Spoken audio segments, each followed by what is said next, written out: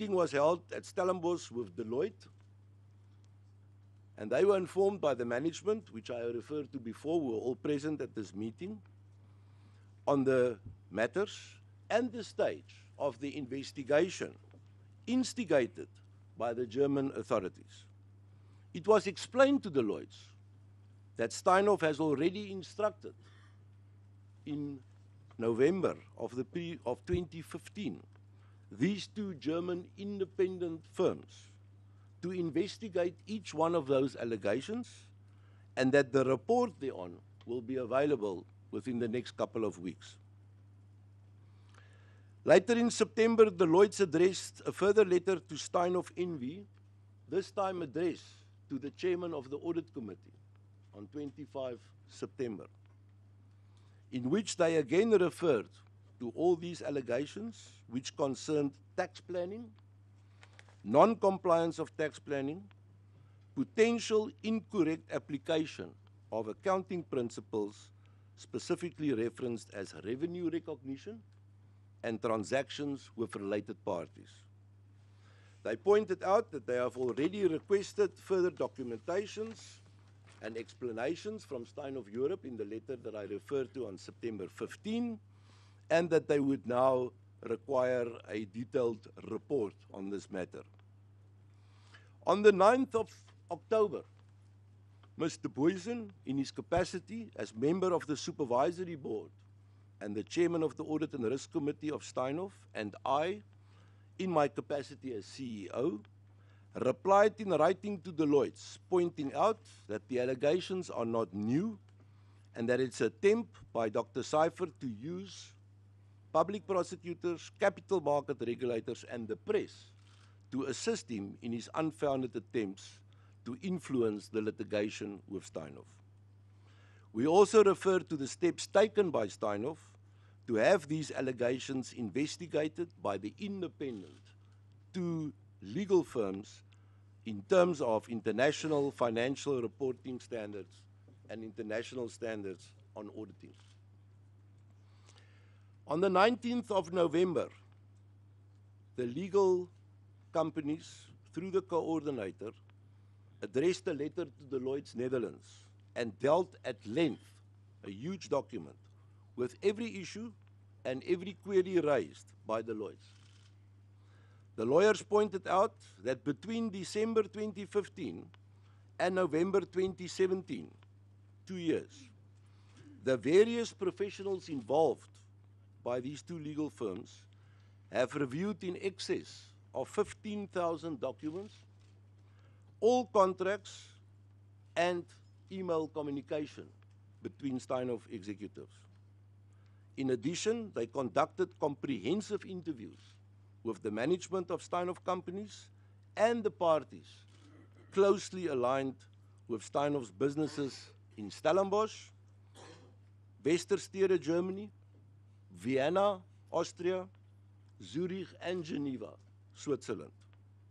And they have attended a number of meetings and discussions with the Oldenburg Prosecution Office and the German tax authorities. As a result of those reviews, which took 2 years, interviews and discussions, they confirmed, in addition to the findings described in their previous position paper that I referred to Deloitte, and stated categorically the following: we have not found any evidence that would cause us to conclude that the accounting for the reference transactions was not in compliance with applicable IFRS for the Steinhoff Europe group of companies. We have not found evidence that would cause us to conclude that counterparties to the transactions were not independent parties under applicable IFRS for the Steinhoff group of companies. Deloitte came back on the 23rd of November and expressed the view that they need more information and detail from the lawyers, and that they would need to do some further substantive testing on some of the transactions. But more surprisingly to us was that they were of the view that a brand new investigation should be started because they had queries about the independence of these German firms appointed by the supervisory board. In a response to the Deloitte's letter, the legal firms addressed a letter to the chairman of the audit committee on 28 November. And he referred to the meeting with Deloitte's, the Steinhoff management, all the component auditors in Amsterdam to discuss the Deloitte queries. He confirmed that the position paper was provided to Deloitte's by the lawyers with their queries. And he again pointed out that they could not find any evidence to conclude that the transactions under review were not properly accounted for by the group. On 29 November 2017, the chairman of the supervisory board, Dr. Wiese, and the chairperson of the audit committee, Mr. Boysen, had a meeting with 3 representatives from Deloitte's, after which meeting I was informed that the Deloitte's decided that this additional investigation would not be necessary anymore, and that the focus should now be on finalizing the 2017 audit. However, on the next day, the 30th of November, Deloitte sent a letter to the chairman of the audit committee for the attention of the supervisory board of Steinhoff, requesting that the supervisory board do commission a new independent investigation of the allegations for a firm to be appointed to be approved by Deloitte. This about turn by Deloitte was discussed at a meeting the same day, attended by Dr. Wiese, 2 partners of Deloitte's, and the 2 senior partners of the legal firms in Germany that conducted the exercise. The Deloitte representative insisted on an additional independent investigation, despite what transpired the previous day.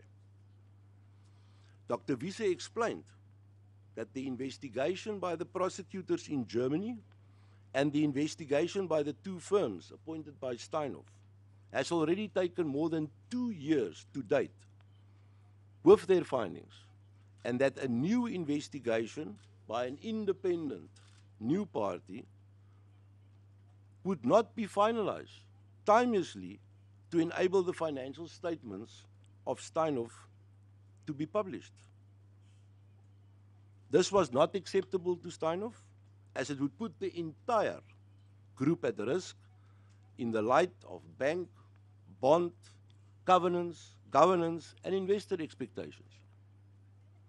He indicated to them that he will have to discuss this with his supervisory board and the company's lawyers and advisors, which happened over the next 2 days, and that Deloitte would be informed of the decision and the way forward. I was not in South Africa at the time. I was in Europe, in Germany, and arrived back on the morning of Monday, the 4th of December. On my arrival, I discussed the developments with Dr. Wiese, and I shared his view that the further investigation at that late stage, 2 days before the results must be announced, will be ridiculous, and that such an investigation will in all probability delay the finalization of the 2017 financial statements indefinitely, and that would put the group in dire consequences from a cash flow, a credibility, an investor perception, and credit lenders' point of view. My personal view was that Deloitte's mandate should be terminated at that moment in time with immediate effect, and that we should appoint alternative auditors, announce the unaudited results, which was 90% complete throughout the group, as I explained to the honorable committees how that reporting took place from each of the underlying areas. And I would like to say that at that stage, I was now 2 years, 90% of my time as CEO, involved in daily handling these queries, concerns, and the reports by all these German investigators and lawyers that provided their reports. And here at the late stage of that day, they wanted to start again. So my advice, and Dr. Wiese agreed with that, is that we made an announcement that morning to say that the audit has not been completed, but that the unaudited results will be announced on Wednesday the 6th. And with that is what happened on that Monday. We had various consultations with our legal advisors, especially with the firm Stibbe in Holland in relation to the relationship with Deloitte. Their opinion was clear that the Deloitte have lost their independence in this matter and was not acting, the real culture of the auditing is to be independent. I'm not blaming Deloitte for anything. It was a process, and I'm purely sharing facts with the honorable committees.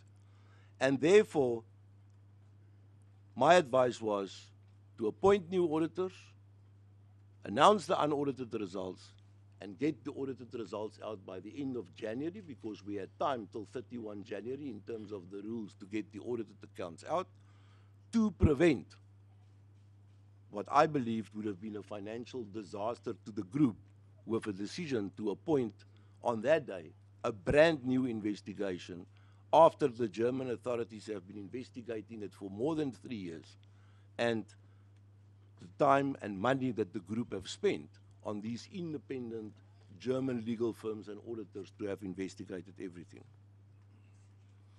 I realized that a failure by the company to release financial information on the 6th of December as a result of the auditors refusing to sign off, including allegations of accounting irregularities, with a new investigation, will have a disastrous effect on the group. Credit lines would have been suspended. A retail group is totally reliant on its cash flow, and therefore it would have had a devastating effect on the operation of the company. Investor confidence in the group would have been lost. Lenders would have lost faith in the group. And my discussion with Dr. Wiese and the legal advisors was that the supervisory board should announce the unaudited results, replace Deloitte at that stage with a firm that was prepared to sign off by the end of January to meet the deadline.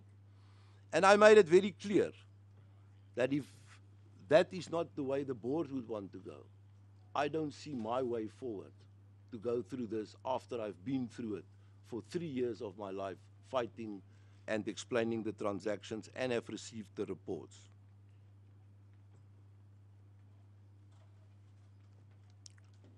I was clear in my view, and others shared that with me, that the Deloitte's proposal at that stage in time would have had a devastating effect on the value of the shares. I did not attend the supervisory board meeting the next day, and was informed late that evening that the board decided to appoint new independent auditors to start an investigation totally from scratch, and that my proposal was not accepted by the board. The announcement was made that the financial statements will be delayed pending a new independent investigation into the term accounting irregularities, which to me means fraud. And what happened after that announcement on the 6th was that the share price, the credit lines, and the devastation happened, unfortunately. Lastly, and thank you for giving me the time to give my recollection of the events that led to that day in December, I want to place on record that when I left Steinhoff on the 4th of December, I was not aware of any accounting irregularity, what they refer to, in the books of Steinhoff. I thank the Honourable Chair.